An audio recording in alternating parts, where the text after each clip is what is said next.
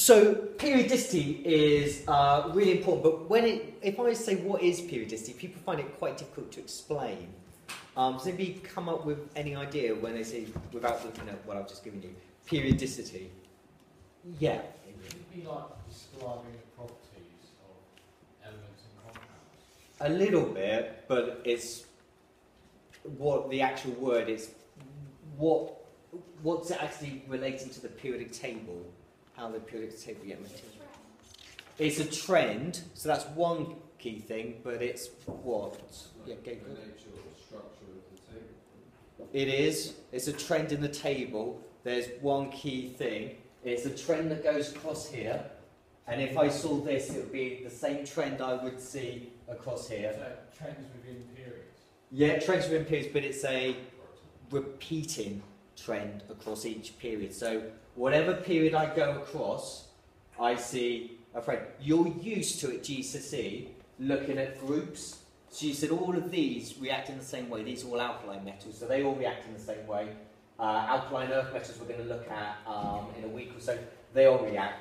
So it kind of makes sense that if I look across here, I see an alkaline metal, an alkaline earth metal, group 3, group 4, group 5. I'm going to see the same pattern in properties as I go across here, and I see the same pattern as I go across. So it's a repeating pattern in properties, and there's certain properties that we have to look at.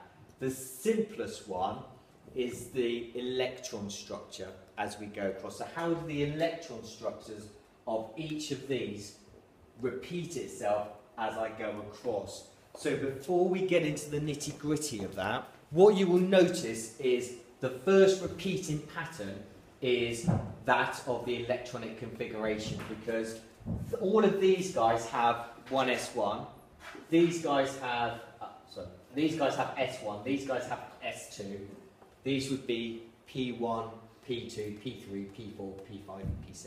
Yeah. So it's the same pattern that you always see across it, which is kind of how the periodic table is structured. So that is the first pattern, and that's why we call this, if you come across this, is called the S block, because we're filling up the S subshell. This is a D block because we're filling up that. That's a P block. On your handout, you notice this is hydrogen and that's helium.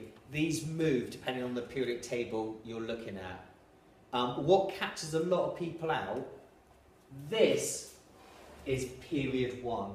So often on papers they'll say, give me an element which is in period 2, and they'll automatically look here. But this is period 2 here. So they often forget that that one is period 1, that's period 2, and that's period 3. So your first repeating pattern is the electronic configuration. You always see the same pattern as I go across each period, like so. So for some reason AQA want us to look across period 3. So let's bring back our periodic table again. So this is period 3 going along here. Do you notice that these, as I go across, sodium and magnesium and aluminium, they're all metals, so they would all lose electrons to form positive ions. What's silicon? Is silicon a metal or a non-metal? It's like semi-metal. Yeah, it's neither. He's got properties of both metals and non-metals. You're happy that you have like your little staircase line going down here, which separates your metals and your non-metals. So down there. So silicon is so like got properties of both metal and non-metal. Phosphorus, sulfur, and chlorine and argon are all non-metals as you go across. And you see that, so you go from metals to non-metals always as you go across the periodic table. And we're going to be focusing on period 3.